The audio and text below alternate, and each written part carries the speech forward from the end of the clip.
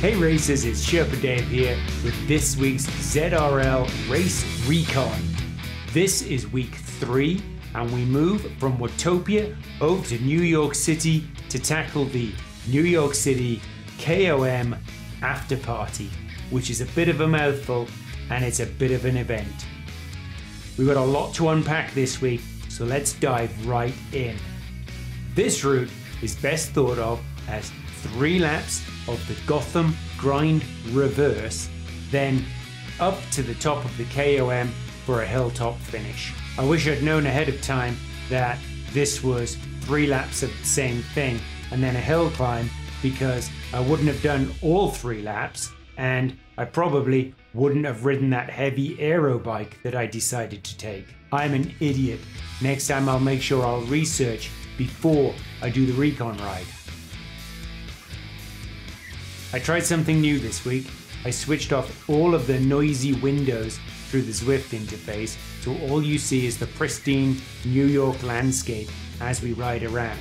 It looks great, but if it really gets in the way, then let me know in the comments below and I won't do that again.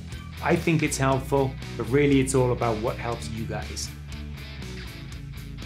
As with all the after party routes, this one ends in a hilltop finish. But do not be lulled into a false sense of security that this is 30 kilometers of flat with a hill at the end. It's not. 3/4 of the meters climbed are climbed before you hit that KOM. So just be careful of that when you're thinking about the bike you're going to ride and the way you're going to tackle this course. Take a look at my Strava profile for the recon ride and you can see it bounces up and down for the entire ride and then of course spikes at the end for the hilltop. Let's start by taking a look at Gotham Grind Reverse. It's a figure 8. It avoids the northern loop in Central Park, which also means it avoids that big climb, but more on that later. You can see from the profile that there's no appreciable flat, there's no appreciable or significant hills, but it does roll all the way around. After the 3 laps, you keep going north along the side of the park, and then you loop before going into the overhead roads. After a 1 kilometer climb, you're going to hit that KOM itself, and that's where the finish starts. There are so many ways you can score points this week. We hit that sprint 3 times, so there's first across the line and fastest through segment available for the sprint. Then you hit the KOM and there's first across the line and fastest through segment for the KOM itself. And of course, the final points will be awarded to the fastest people through the entire course. I'm really keen to see how the KOM fastest through segment points sort themselves out. Will it be the lead group, who are likely to be some heavier riders who stretch their gains on the laps? Or will some of those lighter climbers recover on the way up the hill and pass them by? That's going to be really exciting next week. You get power-ups each time you go through the sprint and each time you go through the start-finish gate. So that's 6 altogether. One thing to be aware of: the pens on this course start after the start-finish gate, which means the first time you go around and hit the sprint, you will not have a power-up. Bear that in mind when you're thinking about strategy. We've got 3 power-ups available to us next week. The first one is the aero we know and love, makes you more slippery for 15 seconds. The second one is the feather, great on hills, reduces your weight. The third one's the burrito power-up. The burrito power-up is fantastic because what it does is it removes the ability to draft from anyone within 2.5 meters of you. What that means is if you use it strategically on the sprint, it eliminates anyone's ability to draft off you and use you as a free lead-out train. The route travels north out of the pens, which means it skips the start-finish gate. There's a gentle hill up and then it descends down as you hit the northern part of the park and make the turn to come back down the west side. The west side has the worst of those rollers. There's a 1.5 kilometer stretch that varies between 2% and up to 7% as it ascends and then descends back down in just as much of an unwieldy fashion. That hill starts at 2.5, 11.5 and 20.9 kilometers into the ride.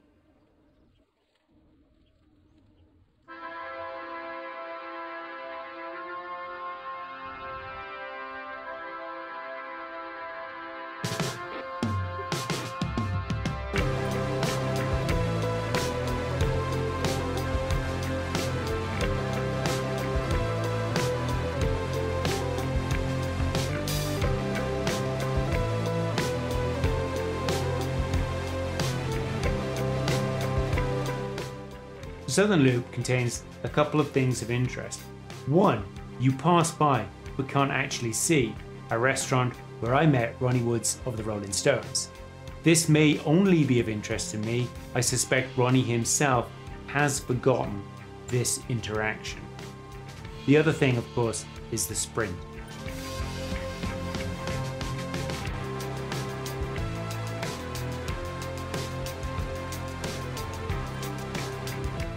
You hit the sprint at 7.3, 6.6 and 25.8 kilometers into the ride. A couple of things you need to know here. One, it is an uphill sprint, and two, it's really short. So you have to be extremely careful how you approach it and what your tactics are for winning. It's uphill, so you can't go too early, but it's short, so you have to be careful that you don't go too late. Either way, because it's uphill, you need to be going full power until you cross the line.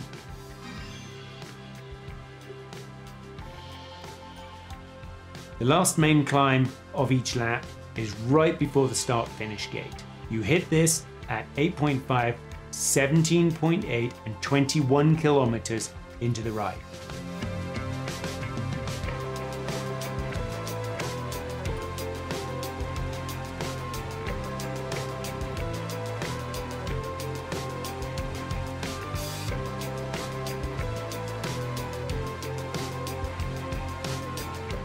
Okay, we've gone around once. You'll have to go around 2 more times, but of course it's exactly the same. And then as we come through the gate on the 3rd time, we run down the side of the park, and then we take the right-hand turn to go down Harlem Hill, loop back, and then go up to the overhead roads. Harlem Hill gets pretty steep. It does get to 7%. You might have a second or two where you could, in theory, super tap. I don't think it's worth it. You might disagree. Have a go.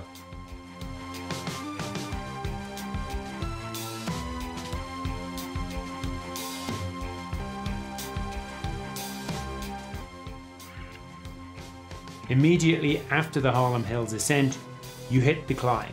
You're now at 30.2 kilometers. The climb starts shallower, but then pretty soon becomes a nice straightforward 5% climb for 1.3 kilometers.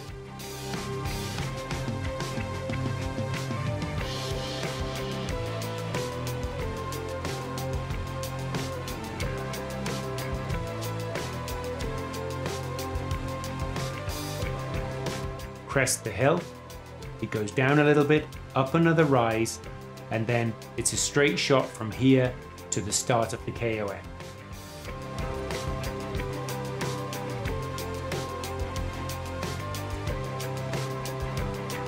Bike choice will play a critical part of how you perform here. Let's take a look at what the options might be. Sprinters looking to capture fastest through segment points should really consider an aero bike.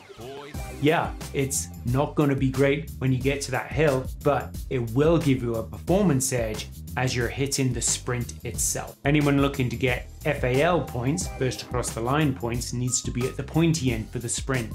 If you're going to do that, you need pretty much an all-rounder bike, because you're going to have to tackle all of those hills on the laps before you get to the sprint itself. I think Tron sounds perfect if you've got it available to you. If you don't, pick a general purpose bike that's decent when the grade turns upwards, but still has some aero effect. Now, fastest through segment on the climb itself. Fastest through segment means you don't have to be at the front, you just have to be fast. So here's an idea. The fastest bike you can have is something like a tarmac with those Millenstein wheels. But of course, the tarmac with Millensteins is going to suck as you are riding the laps. So maybe what you do for fastest through segment is you start with something a little bit aero or mid-range as you're riding around, and then stop, change bikes, and really go up that hill as fast as you possibly can. That's something to think about before you tackle. Of course, first across the line for the KOM also nets you final finish points as well. So that really is where you want to be if you can make it. I think that means you're not going to be able to change bikes, of course. So you have to pick something that allows you to keep up with the front of the pack, or as close to the front of the pack as you can for the laps, and then not weigh you down as you're going up the hill. The KOM starts at 35 kilometers. You're already going to have really tired legs. The KOM averages 6.6% across the whole distance, but it's broken into 3 sections. Each one of those sections peaks at 17 to 19% in places. So you're going to see some real hurt as you go up here. Section 1 is 200 meters, averaging 10% but peaking at 17%. Section 2 is 300 meters long, averaging 10% again, but it peaks at 19%. Maybe only for a split second, but 19% hurts however short a time it is.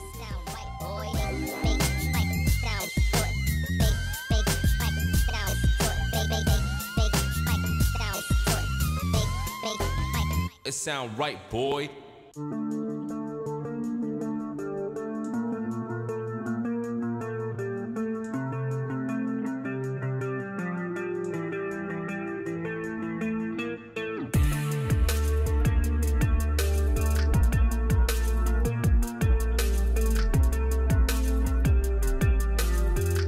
The last 700 meters starts at 1%, ramps all the way up to 17%, and then drops back down to almost flat by the time you cross the line.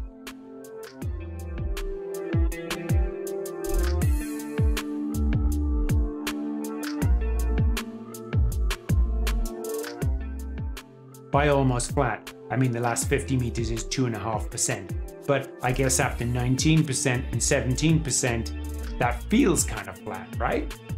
Either way, you're going to have to use every last ounce of your soul to push across the line.